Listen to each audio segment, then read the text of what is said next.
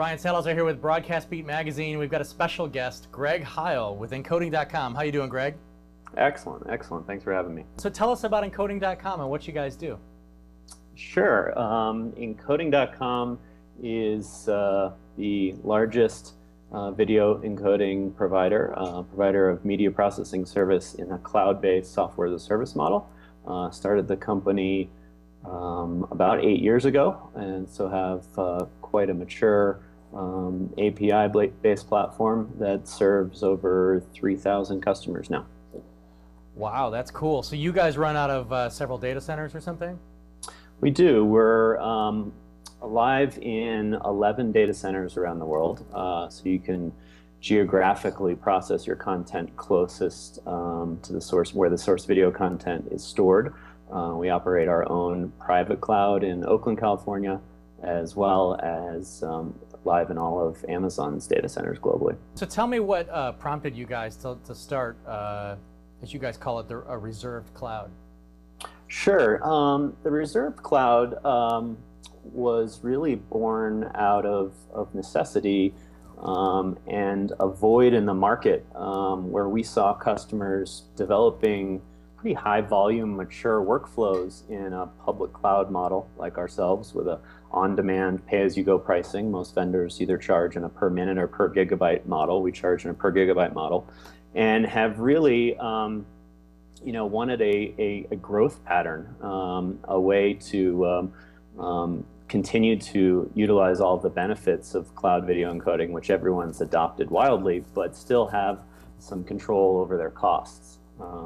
So in this model, a customer would reserve an actual Amazon instance with us, and then we give them some configuration control to send unmetered, instead of per gigabyte cloud pricing, unmetered encoding volume to that server, and then give them a lot of control over how they can manage that queue. If they want to fail over automatically to the public cloud or not, what is their threshold or tolerance for queue time, so they can control and say, I don't want anything to fail over to the public cloud until 30 minutes has transpired or 3 seconds. So give them a lot of configuration control, and it's really a great way to continue to grow with real high volume workflows and make sure you don't outgrow the on-demand public cloud pricing. Excellent. So what types of folks are using you guys? I'll give you an example. You know, I've been a post-production engineer for a long time, and we've used systems like, you know, Flip Factory, and we're looking at Vantage now and stuff, you know, products like that. So I assume you guys, well, I mean, even for large companies, you guys would be useful because there wouldn't be that capital expenditure that's taken into place for purchasing that hardware and software, right? That's right. You know, when I started the company 8 years ago, you know, really, we predominantly served short form, you know, kind of low resolution content. Customers were news clips, news organizations, television commercials, etc., user-generated video content, things that were really easy to move around the public internet.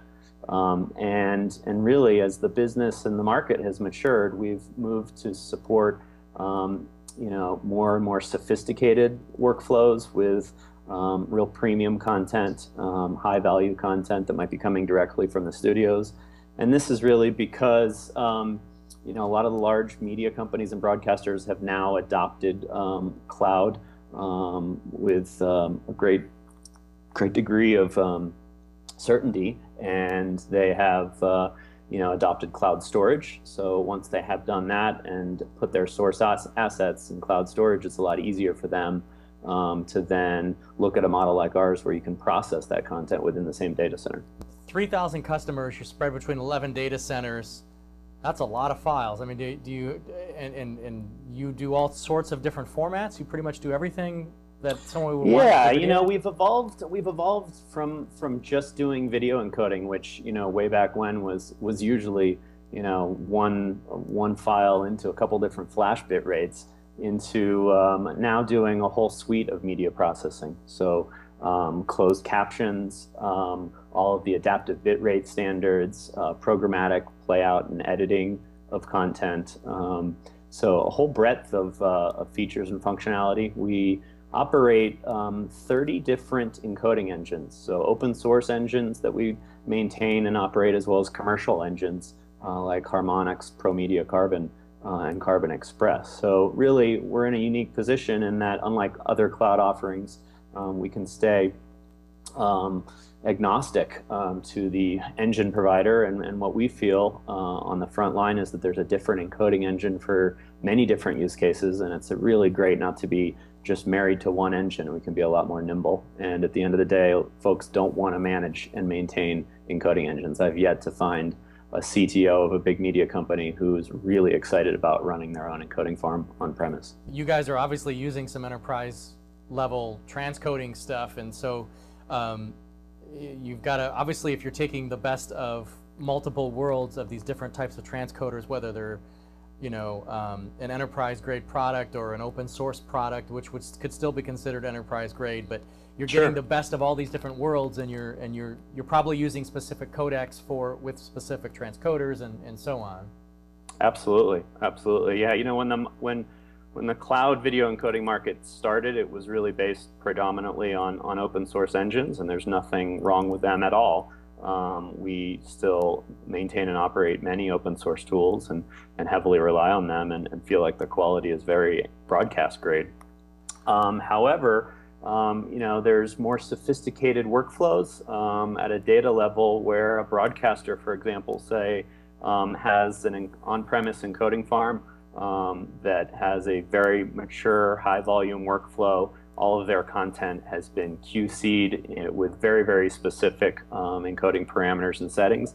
And because they want to move to the cloud doesn't mean they want to start all over with another engine and another QC process and another iteration of encoding parameters. So the ability to really offload on-premise enterprise workflows to the cloud is critical to our business. When a client wants to set up a transcode of a certain type of file, and I have not seen the interface yet, so I apologize, but no problem. If they want to set up a transcode, do they actually go into a web interface and say, I want to create, you know, this, is it a watch folder? And then how do you do that?